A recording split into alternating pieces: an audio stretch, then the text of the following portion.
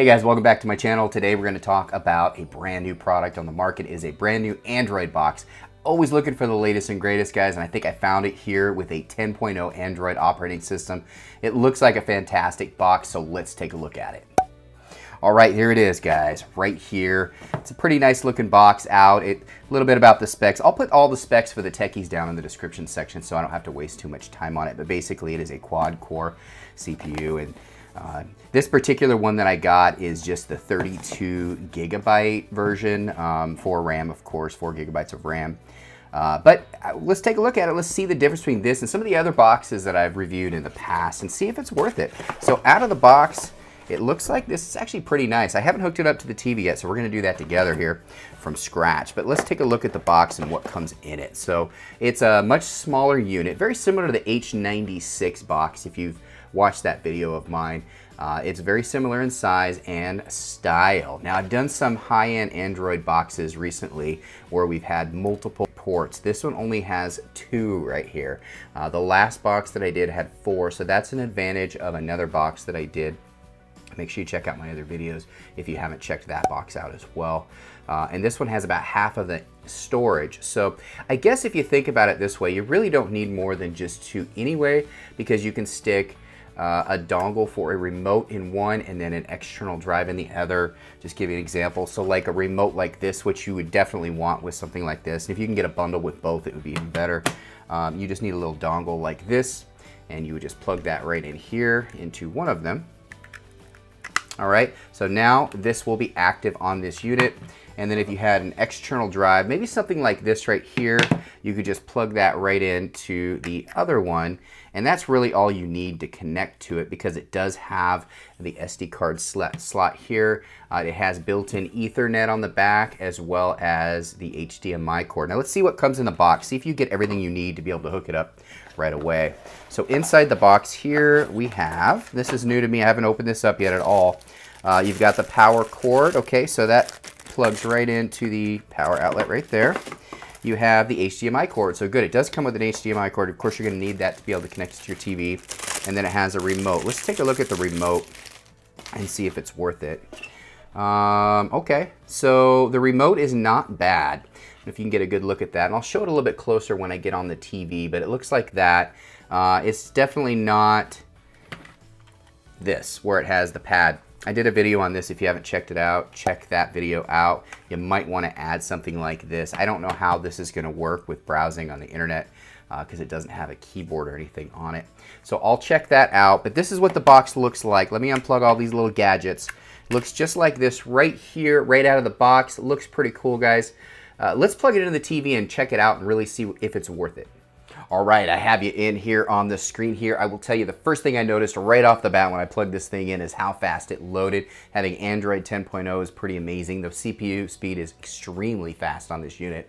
So the load up speed was very quick. And if you're familiar with Fire Sticks and how long it sometimes takes to load up when you turn it off completely, which you should do at the end of every night, and Android boxes as well. Most Android boxes are fairly fast, much faster than a Fire Stick to load up. But this one was instant. It was pretty crazy. I literally plugged the thing in and it just had a symbol and boom, here it was. So I was very, very impressed with that.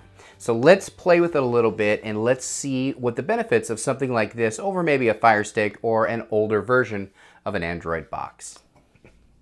All right, this thing's right out of the box. I haven't done anything to this thing at all other than connect to my network. I just want to show you a little bit about it. This is Android 10.0, so it's a little bit different than something you might have seen maybe with a 9.0 or even as old as a 7.0. I've done Android boxes for all different varieties of the Android service. So just off to the side here, you'll notice that there is the home button right here, which is this screen right here. Then you've got all the apps right here, easy to get to right there. And then you've got settings. So if you want to look at settings really quick, you can just look at the about and you can kind of get an idea of what it's about. It is version 10.0 of the Android service. You can go to more settings. You can kind of look at a few things here. So let's say we go to device preferences and we hit down here to storage. This is a kind of a nice thing about this is this particular unit only has 32 gigabytes, but that's okay because I've added a Seagate 2 terabyte drive, and I just plugged it right into the side to the USB, and boom, I have access to it. I can play from it, I can move to it, I can do all kinds of things with this. It's a little bit harder to do, a little bit more setup on a Fire Stick. I know a lot of you have probably tried to do that on your Fire Stick, and maybe some of you had issues with that, and it's because of the format. This thing, you can auto format it for yours right here once you plugged it in. It's really nice. So it just increases, whether you get a 16 gigabyte, 32 gigabyte, or a 64 gigabyte. It doesn't really matter because you can just connect your 2 terabyte drive. Now it's considered a removable storage drive, so if you do have a service, say you do an IPTV that does have a DVR feature, and you want to store it directly onto you will need an internal drive, maybe a 64 gigabyte. So if that's something you're interested in doing, you may consider getting a larger box that has the 64 gigabytes. Just depends on what you want to do with it. But let's go through here real quick here and just kind of play with it a little bit and get a feel for it. I want to see if it's something you can use. So rather than going into all the techie stuff, because everybody can look up the technicals on this. You can go to Amazon, you can go to any website, Google it, and you can find all the technicals. But what does it do for you?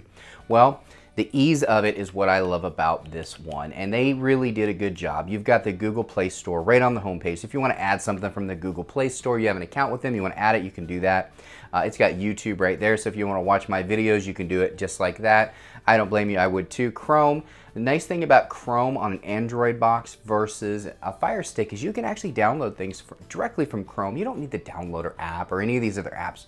Literally just pull up a web page, look at my APKs, type in the web address or the APK right at the top, and you can download directly. You will need to do one setting, and I show you how to do that setting on my support channel, Mr. Curiosity. Check that out. But that's the Chrome right there, built in right to the main page. And you've got your My Files and anything that you download as far as downloads, movies, music, anything will be right here. You have easy access to it. So what I really like about this is the ease of it. And of course over here you've got all the hot buttons. You can just add one of your apps. Say you wanted to add Netflix to the home page, now you can do that right like that. Now you know that with Android boxes, Netflix will just be a little bit lower quality. With my eyes, I can't even tell the difference. It is a modded version of Netflix. You can also get Amazon Prime on this. You just need to go to the Google Play Store and download Prime, and you can get that on as well. But they're modded versions, so the quality won't be 4K. This is a 4K, technically 4K box. It does work mostly 4K on things like YouTube, but when you go into Netflix, it just won't because it is a modded version. So. And if you want to add something else, you can do that. If you want to add, I don't know, let's say you want to add Aptoide TV because you want to start adding some apps and you want easy access to it. Aptoide TV, I did a video on, it's fantastic. You can find all kinds of stuff on there. All right, so what else do we have about this box that you would like to know? Updates, you can locally update it very, very quickly, just like that.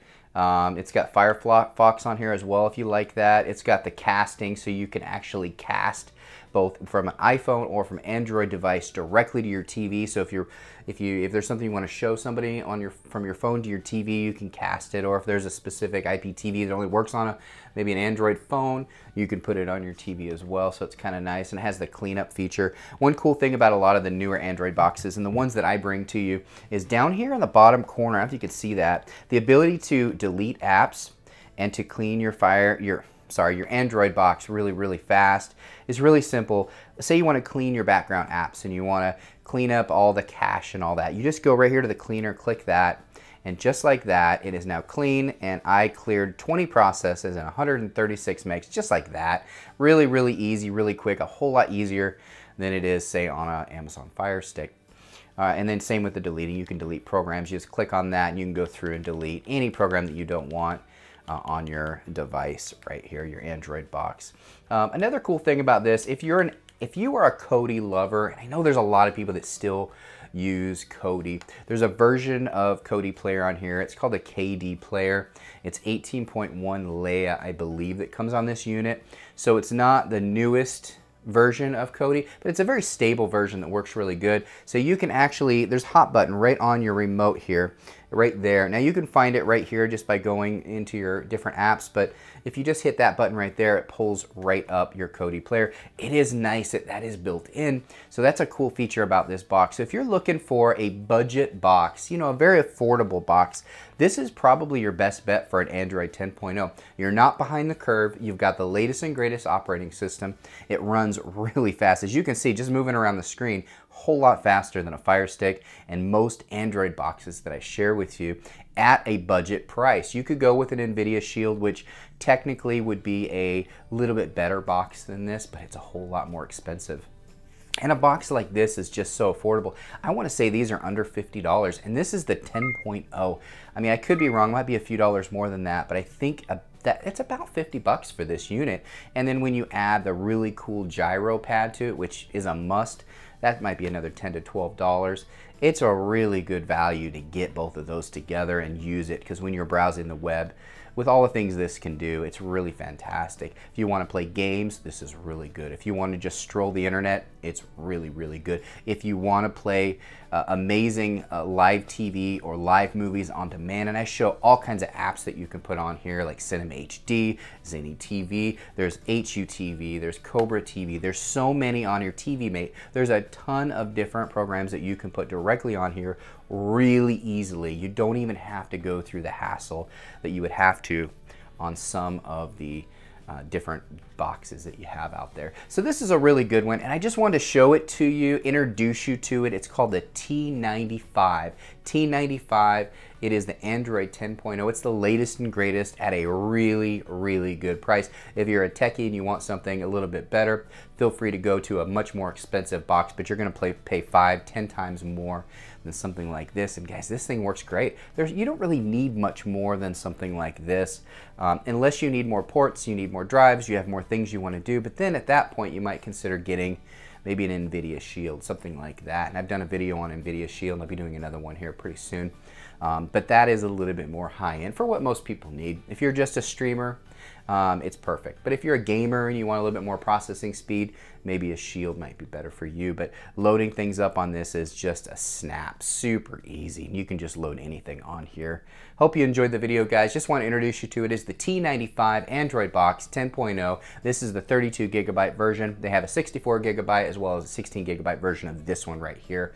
I'll put a link in the description if you're interested in something like this, and it'll give you a little bit of a discount too. Just click that link down in the description. It'll take you to Amazon. If you're an international user, I'll put an international viewer, I'll put a link down there for you as well. But if you're a US viewer, you'll want to get it on Amazon with the link down below. Get a better price. Thanks again for watching the video. Hope you enjoyed it, and give it a thumbs up if you did. Thanks. I just want to give a big thank you to those of you that took time out of your day to watch this video. If you'll do us a huge favor, if you haven't already done so, just hit that subscribe button right next door. And if you like this video and you want to see more, we have a video on the far side there we think you're going to love. Thanks again for watching our video.